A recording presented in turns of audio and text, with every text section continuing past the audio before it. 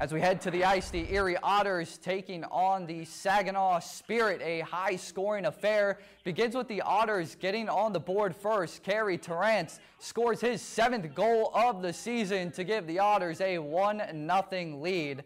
We go to the top of the second period now, where Sam Alfano with a 5-hole goal makes it his 10th of the season and puts the Otters up by 2.